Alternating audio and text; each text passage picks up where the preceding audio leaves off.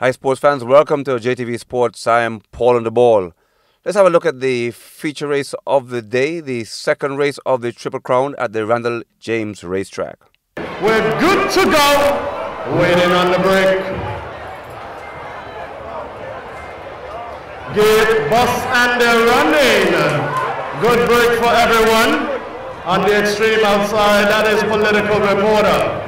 Chasing with Really Uptown as they come down the lane and enter the main track. Political Reporter has a head in front. Really Uptown is right there running in second position, a half length out of it. Right now your early leader is Political Reporter who passed the wire for the first time when it means nothing. Really Uptown now takes the lead by a half a length. As they enter the clubhouse turn, that is Really Uptown leading the way. Gato Paso is running in third position in alongside the rail. They ran opening quarter in 22. Gato Paso now starts to start Really Uptown. Slevin moves into third position. Political Reporter drops to fourth. They ran it in 44 and 4. Sweet Sight now starting to move. So is Good Prospecting. The gap is approximately 7 and a little bit from front to back. Really Uptown leads by 2 lengths. Slevin is starting in second position. Gato Paso in alongside the rail. They are running well on the outside for some reason. Really Uptown and Slevin running way wide. Gato Paso in alongside the rail. They ran it in 109 and 2.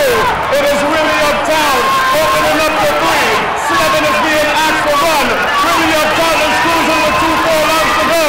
It is still Really Uptown at the top of the turn. Really Uptown is on the move. And down the stretch they come. They might have to borrow an engine from next door with 1 furlong to go. Jet Blue is cleared for takeoff. Really Uptown has destroyed the field again. Really Uptown by 7. Good Prospecting. 7. Third. Gato Paso. Sweet Sight. Political Reporter, and a new track record for Really Uptown. We spoke with the owner of Really Uptown, Miss Letty Hodge, about the win. Tell us first of all about how you saw the race in St. Croix on Sunday. Well, it ended up like how I expected, first of all.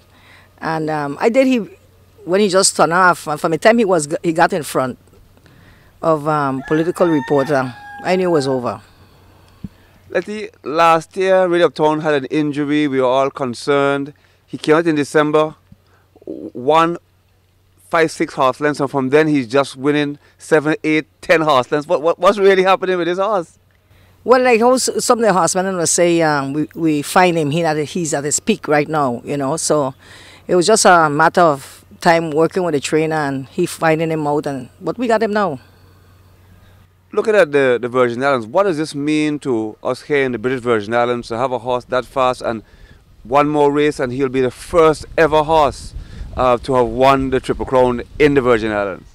Oh, that should make us very proud. That was one of my goals, and especially when I saw him running as good as he did, I decided, let's go for the Triple Crown. And so far, we're doing too good. We got 2 crowns. We need 1 more to go. For JTV Sports, I am Paul on the ball. It will be a great sport.